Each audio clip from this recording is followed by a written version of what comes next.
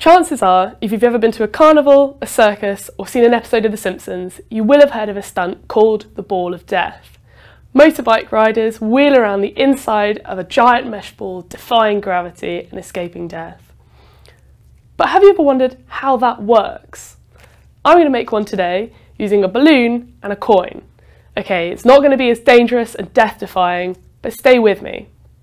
This coin is going to be our motorbike rider, and this balloon is going to be our ball of death. So in he goes.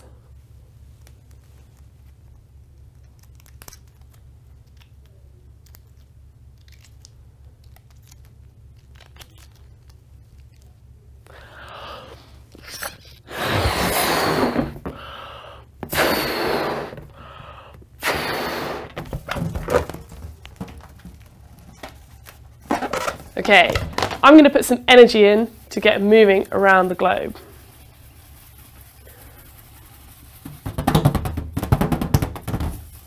So from here, I can see these circling around the circumference of the inside of the balloon.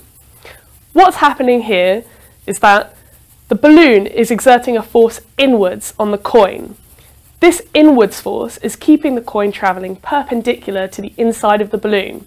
This is called a centripetal force, and it's the first force that keeps our motorbike rider alive.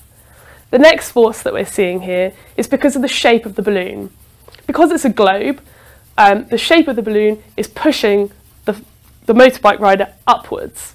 At the same time, this upwards force is matched by a downwards force, gravity. Those forces acting together keep our motorbike rider, our coin, suspended safely around the inside of the balloon. Now we can't hear very much here, whereas you would hear a lot in the real thing. So let's try it with something else. How about this metal nut? So in he goes, same as the coin.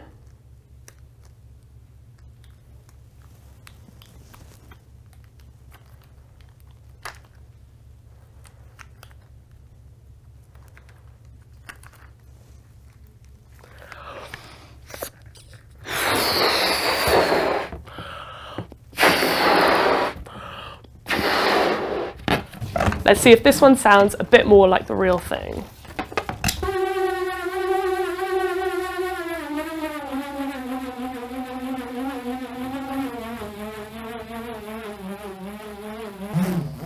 The exact same forces are acting on the nut as they were on the coin, but what's the difference?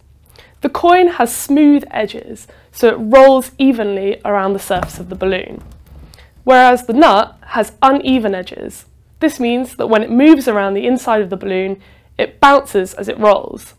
Those bounces against the surface of the balloon create vibrations, and those vibrations are passed on into the air, which makes that sound that we hear. This is a really easy way to recreate this stunt at home, albeit with less loss of limb involved, so we'd recommend doing it. Giving it a go with a clear balloon so you can really see what's going on inside is a great idea, as well as using differently shaped round objects. Thank you for watching. For more information on our live, interactive science and engineering shows, check out our website and connect with us through Facebook and Twitter.